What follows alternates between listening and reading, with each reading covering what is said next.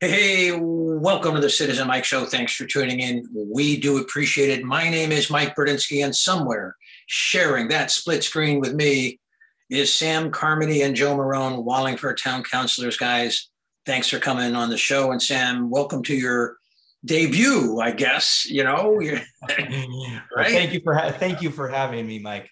Okay, I hope that cheerful attitude lasts, for the rest of the episode. Hey, look, you had a serious night on Tuesday night. That was May 10. You voted on the budget, and I think we're all smelling a veto of it. Let me just give you a quick overview of what I know about it from published reports a little bit. But you made some changes to reduce the tax bill of a typical property tax payer.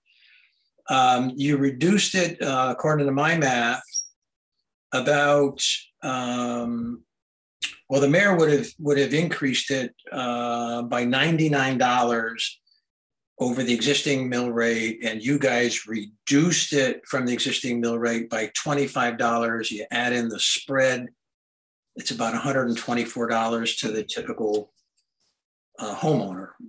Okay, I think that's the bottom line there. Joe, for you first, why was this move so important? Why was this tax reduction so critical? I mean, $124 is something. It's not nothing, but nevertheless, what do you say? Sure. Well, we always get into these discussions, and depending on what side of the argument you're on, it always gets framed as, well, it's only this much, or you could save this much, right? But really, the savings, the $25 savings, is not why we did it. We did it, one, is because we're in a tough economic time, and so if the average homeowner saves $25, the average business owner is going to save more potentially. Certainly, a large business would save even more. In addition, it's just to slow the growth of the budget overall, right? So this year's budget number is X. Next year, if they look for a 2% increase, it's 2% on top of the X. And so every year it sort of keeps growing. So I think what we're trying to do is slow the growth of the budget overall. Yeah. Sam, you got some pushback in the Record Journal from one of the mayor's fans who wrote a letter to the editor, I think it was on Monday, May 9, that said, okay, we get it. You're reducing the mill rate a little bit, saving a little bit of money, but there's an accusation that all 6 of you who voted for this result was short-sighted. That's what it says. That's what the letter to the editor says. Is there a response? You don't look short-sighted, but you could be. I don't know. What do you think? So I did see that letter, and I do know the letter writer, and I've worked with her actually, and I know she does care about our town. But you got to take it for what it's worth. She does support the mayor and only the mayor on everything, no matter what it is, and it's not an objective opinion in my mind, and in that letter, she references the moment a few years ago when our AAA bond rating was decreased to a AA1 bond rating. And she references how, Moody's reasoning was because there were 2 operating deficits in a row. And so I guess that would be more of my concern, is that if we have another budget with an operating deficit, but I do not agree with her. I do not think we're short-sighted. I think we are weighing what is best for the taxpayers. And I think the majority of the council looked into it and really did their homework on this budget and realized that what was best for the taxpayers was keeping the tax rate steady and using our assets and other sources of funds to keep the taxes low and to protect the taxpayers in a tough time. As Joe said, we are in the midst of sky high inflation, rising gas prices, food prices are increasing, and so we want to protect. Yeah. All right. Good talking point. Good, excellent talking point. But Joe, let me swing it back down to you. What about this bond rating problem? I mean, is that a serious issue? Well, it's funny because when the bond rating went down, they cited 2 budget deficits as one of the items, but they also had several other items that they cited. for example, the poor economic status of the state in general, eroding tax base, sort of this laundry list of items. And so we sort of laser focus on the two things that we feel like we can control. But, the bond rating probably would have gone down with or without the budget deficits. It's more a matter of sort of the general economic climate. Yeah, so I got a little data here on the operating deficits. There was an operating deficit in 2017, an operating deficit in 2018, an operating deficit in 2019. There would have been an operating deficit in 2020, but the Board of Ed ran a big surplus. The Board of Ed had a $2.6 million surplus. And so without that, we would have had an operating deficit. As it turned out, in 2020, there was a surplus of 2.4 million. In 2021, there's another operating deficit. So over the last 5 years, there's quite a track record of operating deficits. Sam, back to you a little bit. It's sort of a quick answer. Is this information that I'm presenting of any relevance, any importance? Does it worry you at all, or how would you address it? Yeah, I mean, it does concern me, and we hope that this budget doesn't, conclude in that same way. But I think we need to be very careful moving forward to make sure that we budget properly so that this does not occur. Because I do think the bond rating is, of course, important, and I think that's an important factor. So we need to make sure that's not happening. Yeah, Joe, briefly. So how did you do it? What did you do to reduce the mill rate? Sure. So a couple of things. So one is we took $800,000 worth of singular items, like firefighting equipment. There's a list of firefighting equipment. There were some trucks for the public works, some sort of big ticket items out of the budget. Not operating expenses, but sort of single time purchases. And we allocated ARPA funds towards those. In addition, the mayor had $6 million or so in round numbers coming out of the reserve to balance the budget. So we increased that to 7.5. And then there was another item, and it's escaping me right now. Yeah, it was a minor item. It had to do with capital non-recurring and using ARPA money again. That's right. So in the general broad view is, but check me if I go wrong, first Joe and then Sam, you didn't cut expenses. What you did is use reserves and ARPA money instead of tax dollars. Is that in general a fair sum? Joe first and then Sam. In general terms, it is a fair sum. I think it's also important to point out that, within every budget, there's a lot of sort of discretionary purchases. So if the mayor feels like he needs to save money, there's things he doesn't do or so on, so just because the council adjusts the budget by $1 million doesn't mean you have $1 million deficit at the end. There's a lot of factors that go into that. Sam, address that. But while you're on mic addressing that, a point was raised that there's $1 million in a pool fund that is just rotting away, gathering dust, not working for the town. The smart money says we're never going to see a pool as long as Mayor Dickinson is mayor. That's sort of by consensus. Yet the council didn't grab that $1 million. Sure. I said this the other night that this was a tremendous learning moment for me, the whole budget process. And I'm grateful for people like Councilor Marone, who helped guide and educate me throughout this process. But it was pretty clear, even as a newbie, that spending, that the budget is maintaining the services that this town has provided in our previous budget. And so that's what I really, I particularly liked to see, that not only were we able to maintain our tax level, but reduce it. When did we ever see something like that happen? Taxes actually being reduced. All right. Where services are maintained. And so the services are being maintained. And that's what I really like. But in terms of the $1 million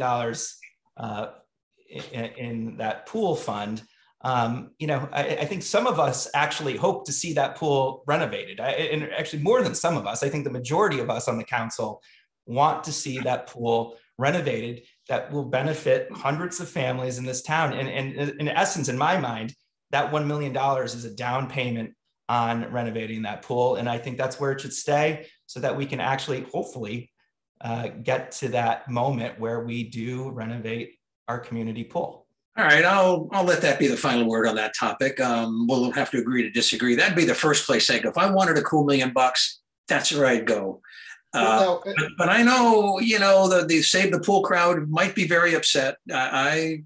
Joe, you have something on the tip of your tongue, and I want to make sure you get it out. What were you going to say? I just wanted to point out that the $1 million in the pool fund didn't come from tax dollars. That came from the electric division money last year. So it's not like we taxed that money and set it aside, right? It came from the electric division. So, I guess if you have $30 million in the bank rotting away, or you have $1 million, in this bucket, I don't really see the difference. Well, it started out in electric division money, and then it went into the general fund, which then became tax money, and then went into the pool fund. So, but let me skip ahead here.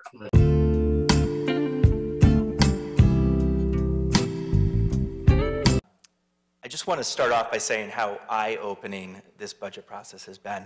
This has been an incredible learning moment for me as a new counselor. It's certainly no easy task putting together a nearly $180 million budget. So I commend the mayor and Mr. Senna for the countless hours and hard work they have put into this. I especially commend many of my fellow counselors, not just for their time spent on the budget, but for helping me learn and for educating me throughout our process. I'm very appreciative of that. And I want to give due credit where it's due. Councilor Tada definitely took charge in spearheading this entire effort.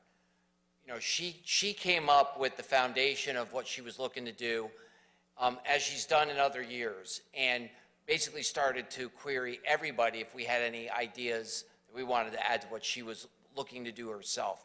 Rather than doing all the heavy lifting herself, she invited everybody in, and just about everybody that was available contributed. To get real personal, like Sam and Autumn, from my perspective, get a pass, right? Because they're new, and I get the sense that one's going to vote with us and one isn't. And there's a certain level of complexity to the budget that you can't pick up in one session. I would say it took me probably 3 full budgets to fully understand how all of this works. But to my colleagues, my other colleagues that are going to vote no, specifically Mr. Laffin and Mr. Cervoni, we go through this whole process every year. We talk about all these areas of the budget. We ask all these questions, but then at the end, there's no suggestions as to what you want to fix. So it's like we've reached this divine level of perfection in the budget, where like the mayor said it, and this is now the perfect budget. It can't be improved in any way. So we all acknowledge the problems we have. I wish, it's kind of like so my oldest son is I love him dearly, right? But he's not a great student because he just doesn't care, right? And so you want him to do better in schools, because it'll improve his situation and so on. So it's not that I get mad at these guys. It's that I face a level of disappointment because I just wish they were with us a little more on the solution of the problem, as opposed to sitting on the sidelines and just accepting what we've been handed. I was asked for ideas and opinions, and asked if I had any questions on the budget. So I wasn't really I didn't really know that that's what this was entailing. So first of all, let's, because this is something that it seems like some people are saying that some worked on it a lot more than others. Secondly, this budget is not really a continuation of services, in my opinion. If we were continuing services, we would still have a community pool. As it's been pointed out, I am new here, and given what I've seen in the past couple of years, I do wonder what we are telling ourselves we're continuing to maintain when the services may actually be reduced under a budget such as this. So if we're going to allocate $1 million to community pool, why is it still sitting in an account when it could have been in the reserves? I noticed there was something that we just are not seeing anywhere in this country right now, and that dirty word called compromise. It just appears that for so many people, you're risking your political fortune if you even dare to speak favorably or agree with someone from the other political party. And frankly, nothing in the proposal tonight even approaches irresponsible. Every action or activity that we do for something that is non-reoccurring, with any of the ARPA funds helps every single person in this town. That's my opinion. But what we came up with, for the few of us who did meet, I think the big word, and Councilor Testa said it, was compromise. So this was not my plan. I had other ideas that other people said, no, I'm not doing that. I'll never agree to that. And so even though I thought it was a good idea, I had to strike it. And then somebody would say, I could do this instead. And then maybe it's not ideal for me, but that's what we added. And then we come up with a compromise that I think is a good product. Is it perfect to anybody? No. I know it's certainly not perfect to the mayor, because the mayor thinks his budget is the best budget. Rightfully so, that's his work. The mayor sent out a letter, a memo today to all the councilors that was a bit unusual. One might characterize it as odd or worse. But it's just a couple sentences. Let me read it. You guys have read it, but our viewers haven't seen it yet. So let me just read that. Sam, I want to get your reaction first and then go back to Joe, okay? Dear council members, your efforts to contact one another and reach conclusions regarding the budget is a productive approach. It would be helpful if, upon reaching a conclusion and position concerning the budget, you would contact the mayor's office and discuss possibilities of compromise. Sam, if we don't make that effort, we will never know what might have been achieved. Councilor Carmody, what's going on here? What do you think? Well, I think that last sentence says a lot. We will never know what could have been achieved. Is that what it was? To me, my takeaway from that is that he's probably going to veto this budget. I hope not, but that's my takeaway. And to his point about reaching out to him to compromise, he knew exactly where this council stood a week ago when we had our motions meeting. He could have reached out to the council, to Councilor Tata, who really did lead the effort to make changes in this budget, or to any of these councilors. It works both ways, and he could have reached out as well. So I think it's disingenuous to kind of point the finger at the council and to point the finger at the council and say that we didn't reach out to him, when in fact he could have done the same. Joe, you've got a little more history on the council than Sam does. Does a mayor have a strong and persuasive track record of reaching out for compromise? I mean, clearly you know that, right? What's going on with his track record? I mean, for a rookie, Sam pretty much nailed it. So the mayor reaches out on nothing at all. So if we asked him to meet with us, I'm certain that he would. But outside of that, he does not reach out. So I think it's exactly what Sam identified. I think it's kind of a bit of spoiled grapes, because now this is 3 budgets in a row where the council has gone in a different direction. So the phone works both ways.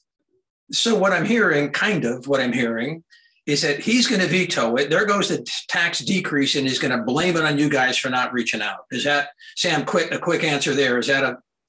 Yeah, I guess so, but that's not fair. I mean, that's not the right. Too sharp. I was too sharp on that one. I was too sharp. Joe, is that how it's going to go? I mean, he's going to veto and then blame it on you. That's how it's going to go, and no one's going to care. All right. I want to talk about, change the subject, talk about community pool, because that was also on the agenda May 10. Joe, I want to go to you first and then to Sam. Give us the bare bones of sort of the bottom line, what the motion was, what it intended to accomplish, and what the result was. And then I'll go to Sam for commentary on that. Yeah, so, I think amongst the 6 of us that voted for it, I think that a number of us are sort of uneasy with the idea of using the ARPA money on the pool. But I think we're also uneasy on the idea of giving the ARPA money to sort of the people that are already involved in town government or have close relationships with town government. So I think this sets aside money that we can't spend for something else. If we could spend it on the pool, we can't force the mayor to build a pool, right? So building the pool is probably not realistic right now, but I think it does set aside the money to potentially take it out of the other bucket where it goes to whomever. Yeah, but I want to get to the, Sam, I'll go to you at this point. I want to get to what the motion actually was. what was moved, how much money was involved, and it was Jason Zandri's motion, I think, right? Is that? Yeah, so we voted to allocate. And then who voted for what? Who voted yeah?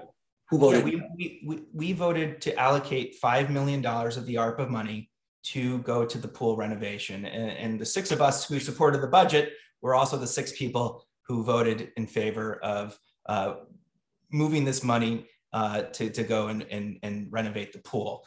Identify those culprits, the 6, and identify sure. So it's the 3 Democrats, Jason Zandri, who put this on the agenda, Vinnie Testa and myself, and then Councilor Tata, Councilor Marone, and Councilor Fishbein. Okay. So, Joe, of what legal consequence is this vote? What does it matter? Well, what it matters is the ARPA funds can't be spent without a combination of the council and the mayor. So if the council's decided it wants to spend $5 million in the pool, this hangs that $5 million until we can come to some kind of a resolution. Well, I don't get it, because it sounds like the mayor is never going to recommend the pool. And that means that money is just kind of in limbo until the mayor recommends that all of it, or almost all of it, go to businesses that he claims are in need. And this pool vote is just grandstanding. Sam, why don't you react to that, and we'll come back to Joe. No, so, to go back to Joe's point, I think we would have rather spent this money on other things like nonprofits and maybe smaller projects throughout town. But I think we felt, and I'll speak for myself. I think I felt this was really our last ditch effort to try and get this pool renovation done. The mayor, if he's against the pool and doesn't ever want to have the pool renovated, he should just say that, and we can move on. We can vote to sell the property, get it on the tax rolls. But you know what? He hasn't said that. And so I think there's some of us still holding out hope. I do think this was just a last ditch effort, the final attempt to try and get this off the ground and running. Well, I'm going to come back to the pool, but it kind of interfaces with the whole application process for businesses and nonprofits. They're sort of related topics. So another agenda item was a more general discussion about how to proceed. And the council is still wrestling after like 4 months, February, March, April, and May, counting on my fingers. 4 months since the new council's been seated, been wrestling with the form of the application. Joe, hey, you guys are stuck in the mud. There hasn't really been any progress made on this. Why? What's the next step? Well, to start with the application seems kind of silly anyway. Like if I owned a business and I needed an employee, you have to figure out what that person's going to do and how you're going to pay for them before you put out, the Indeed ad or whatever to hire a person. So I think we need to do the background, the homework to figure out who ultimately do we want to get this money to? Is it business? Is it private sector, or business, or not-for-profits or town projects? And then we need to decide if we're going to take applications, who's going to work on the applications and determine specifically which projects meet the criteria and so on. Is it the consultant? Is it town employees? Is it members of the public? There's a lot of ways this could go down. So I think you're putting the cart before the horse by starting with the application.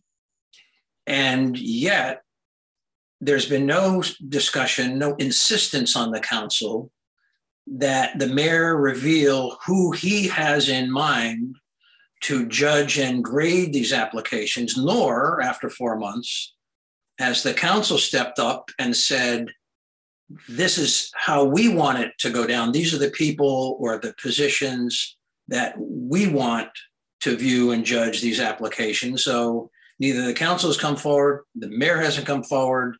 How do you get to the bottom of it? How do you find out what you want to find out? Well, we started with a subcommittee of the council, and I assumed that they would kind of work on those particulars, but they seem to come back with the application. So I think at this point, it's going to have to be a series of council meetings where we'll have to sort of hammer out these issues. Sam, your thoughts on my question? Where do you go? No one has come forward. The council hasn't come forward with who they want. They haven't. Let me just finish my thought. They haven't told the mayor. They haven't been very direct and blunt. Mayor, Here's who we want reviewing the application. I so move. Someone else seconds it. And there's a debate on that. That has never happened, and I don't think it's ever going to happen. I don't know. And I will give credit to Councilor Marone and Councilor Tata. I mean, they have brought it up, but we have not discussed it in depth, and no motion has been made. But, Joe's right. That is putting the cart before the horse, and it's a conversation that needs to be had. These applications are, it's been a really frustrating process. We'll get documents last minute, or they won't be included in our packet. We don't have all the information in front of us when it's being discussed. This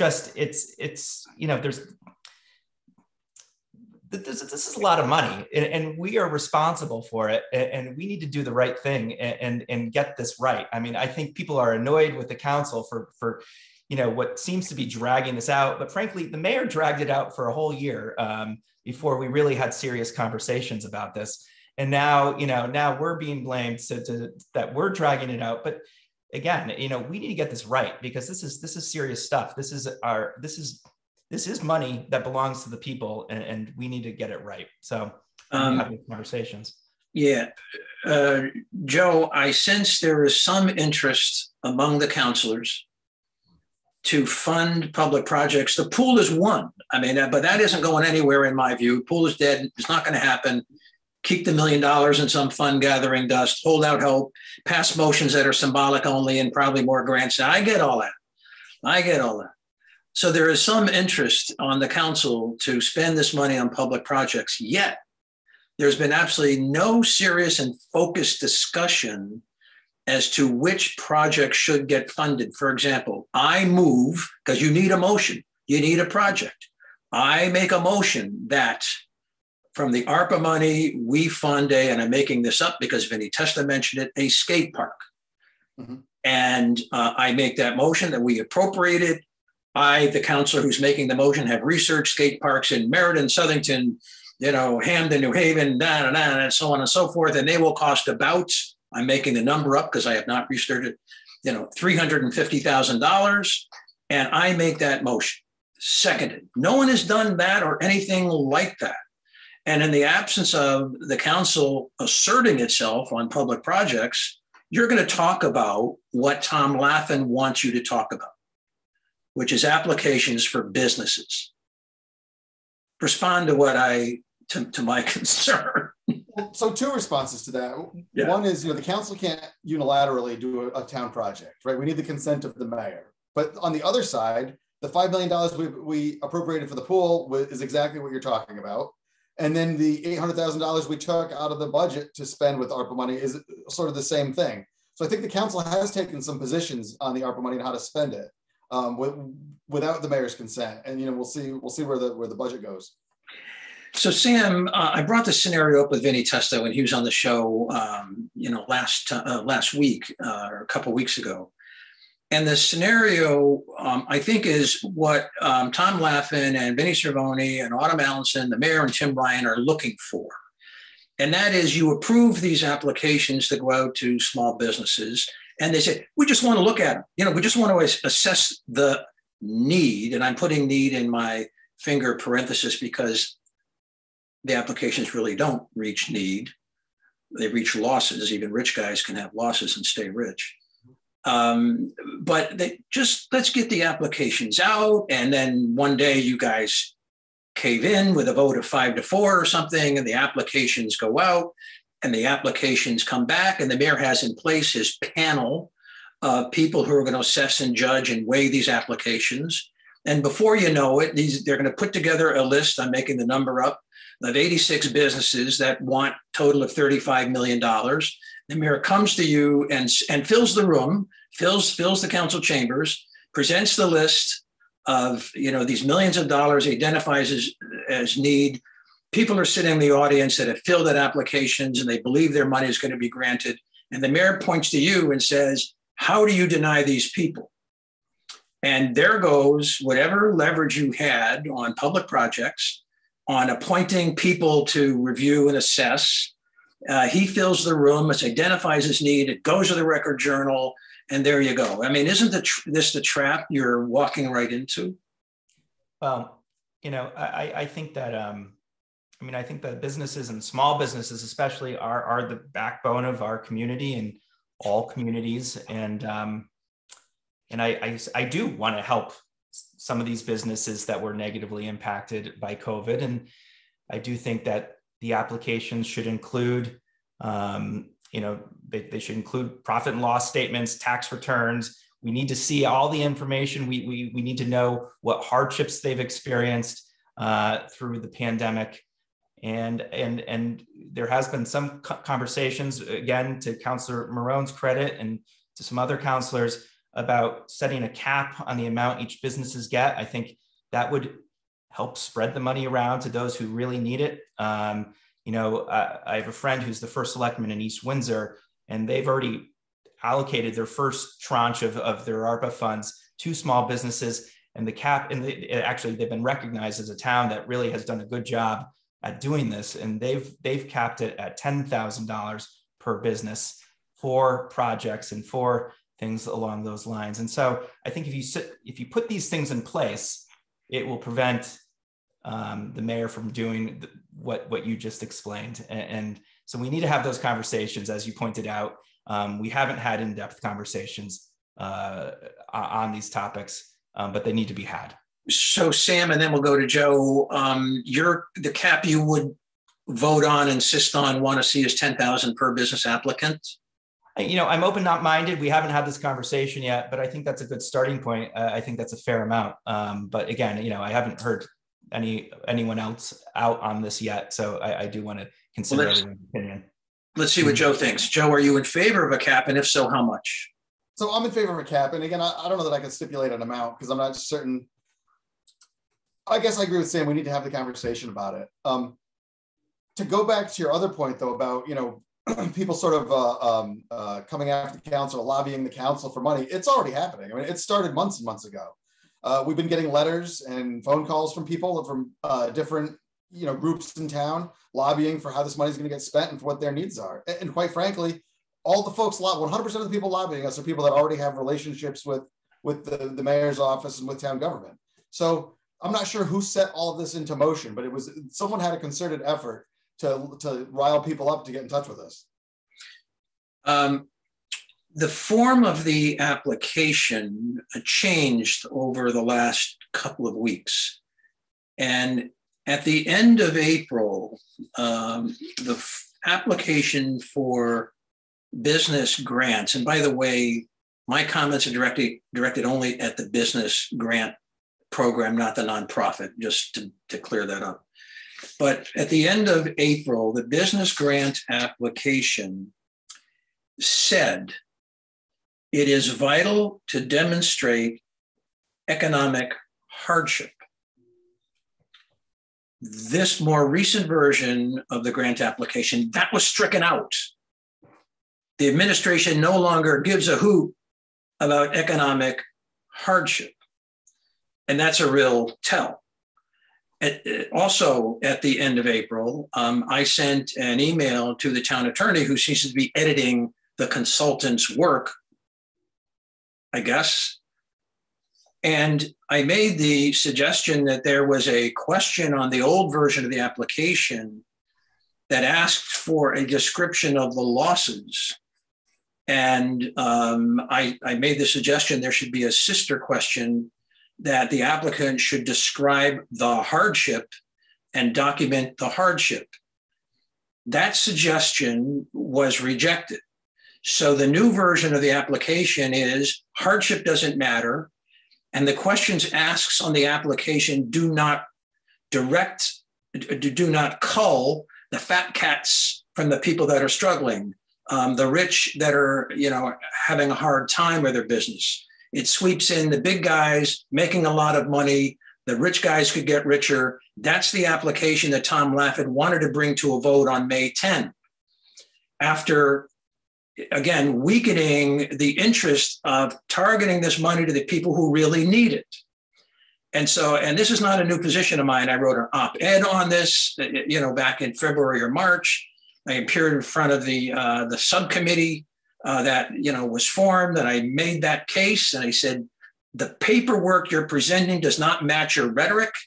Tim Ryan, goes to the microphone and he talks about struggling businesses, yet the town doesn't seem to really care about them because the application sweeps in the rich guys and the successful businesses and lets them demonstrate their losses. For example, a loss from $500,000 net profit, 500,000 down to 250. That's a loss.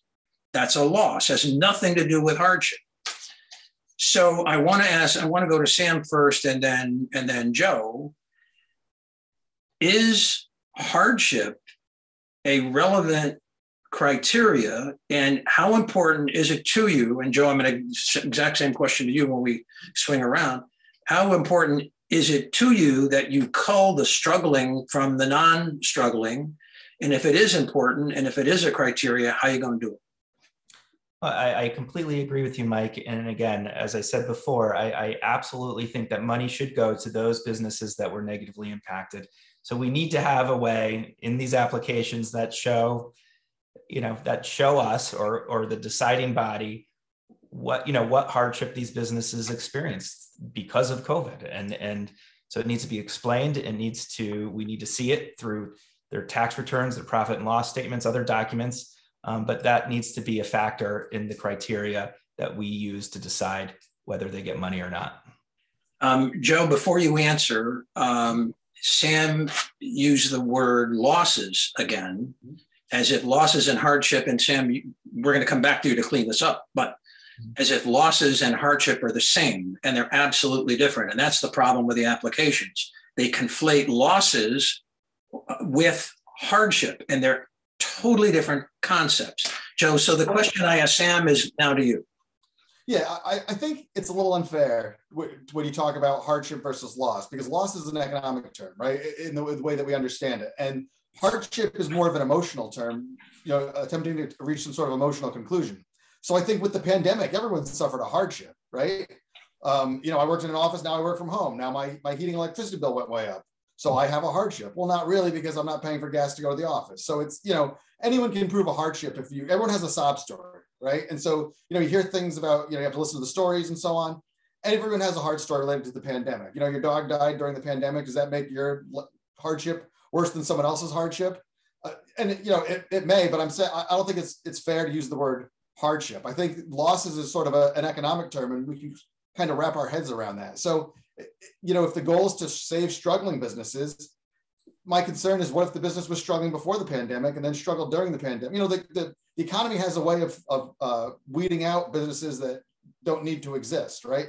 There's no demand for their product, or they can't deliver it at the price that's appropriate for the market, and so on. So there's a part of me that thinks that who we assign the ARPA money to works against, sort of the natural ebb and flow of the economy. So that's why I sort of take an issue with the idea of hardship. I think we need to define a little more what we're looking to do.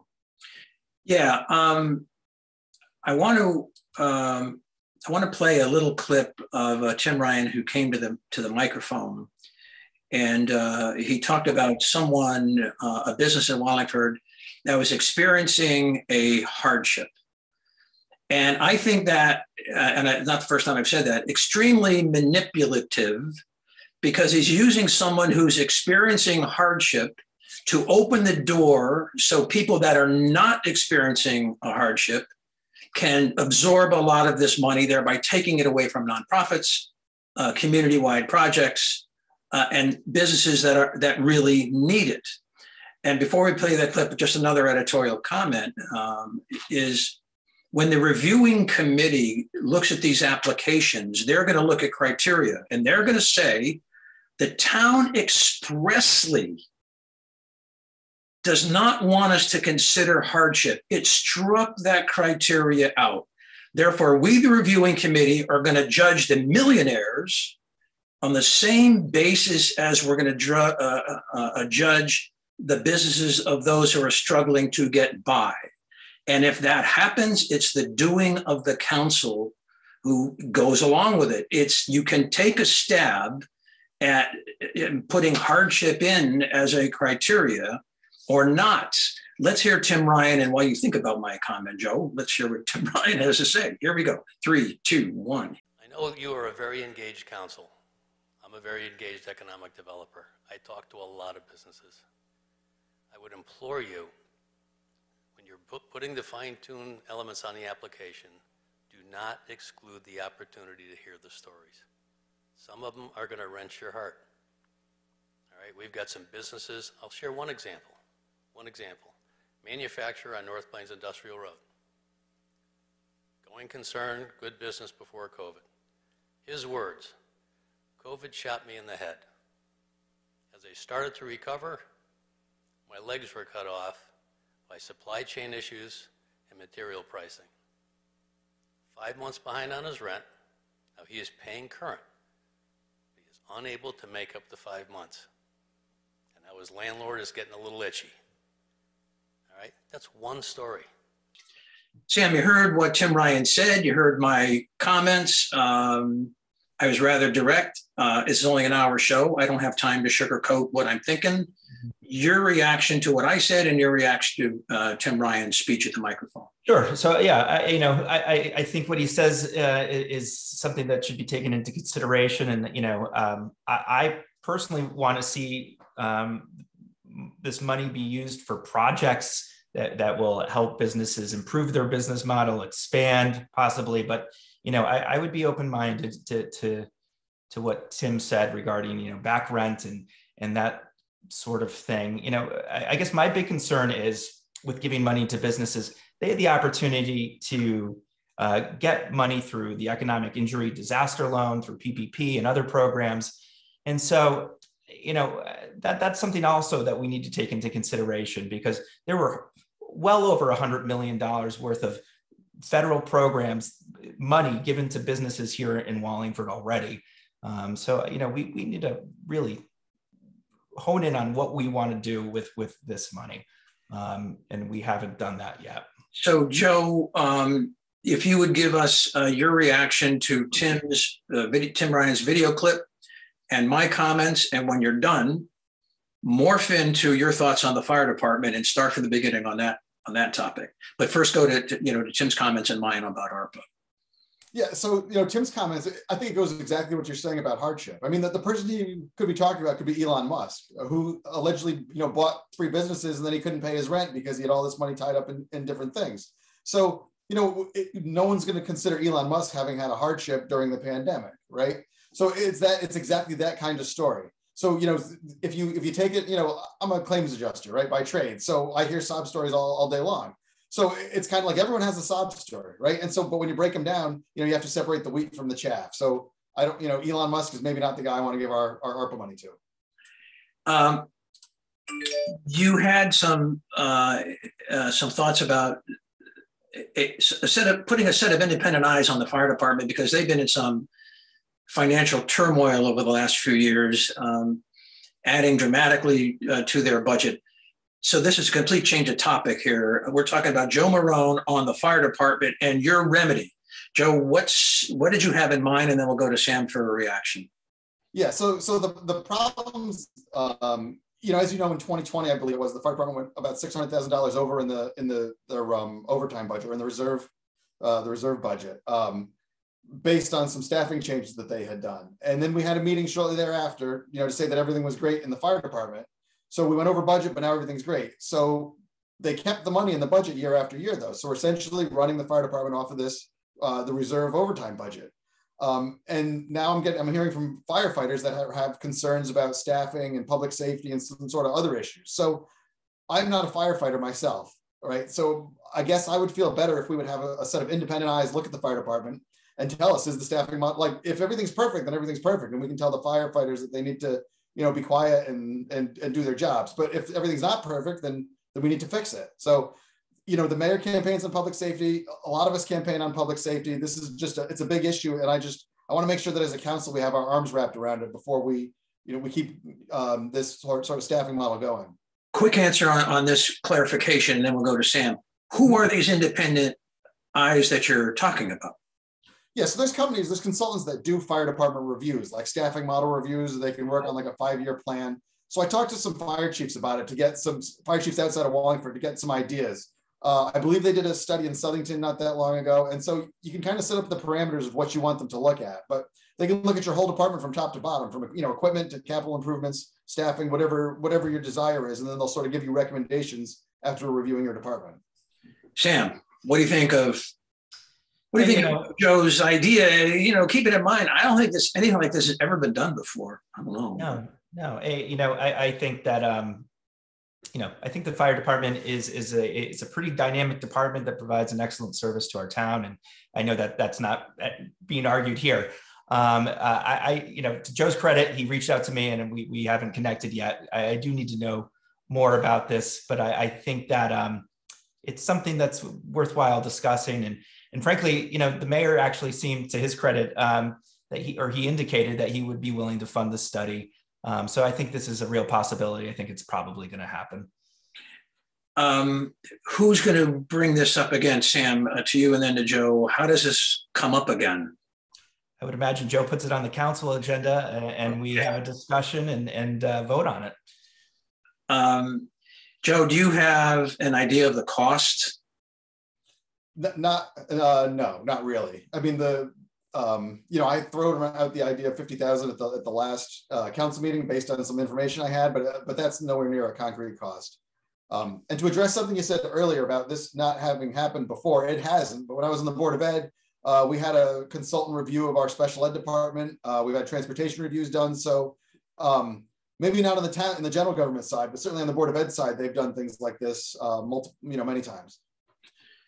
And I would like to have an independent review of our pension investment policy, frankly, but that's another episode for another day. Let's wrap it up. We're running out of time. Everyone collect your final thoughts on anything you want to talk about. Usually this question, this open-ended, is the toughest, but Sam, I'm going to go to you first. We covered a ton of ground, budget, ARPA, pools, fire departments. In your talk in front of the council, you said what a learning experience it was, and you were grateful to everyone that helped you out, but sort of bring it all together with what your final thoughts are for this show. Sure. I think we passed a smart, responsible budget, and I hope the mayor does not veto it. I think it's the right budget for this time in Wallingford. And then I guess my other thing that I would want to mention is the council really needs, and we all need, to get together and figure out this ARPA stuff, because it's vitally important that we get this right, but we also need to get it done, and we should get it done soon, because there are people who really are, looking to use this money for good, to benefit the community and to benefit, the businesses that were harmed during COVID. So we need to get it done. Joe, your final closing statement for the show? I just want to say I'm energized by what's happened on the council so far. Sam has been an excellent new councilor. He's picked up stuff really quick, and sort of how the council works. And this has been a difficult beginning of a session, but I think with we've had 6 voices working together, sort of in bipartisan support for Wallingford. So I think it's a good thing for the people of this town, and I hope we can continue. Let's make that the final word. Guys, thanks for coming on the Citizen Mike Show, and thank our viewers for watching. We also thank WPAA TV, who puts the Citizen Mike Show on their channel 9 at night on weekdays. Thanks everyone for watching. Thanks again, guys. See you next time around. Thanks, Mike.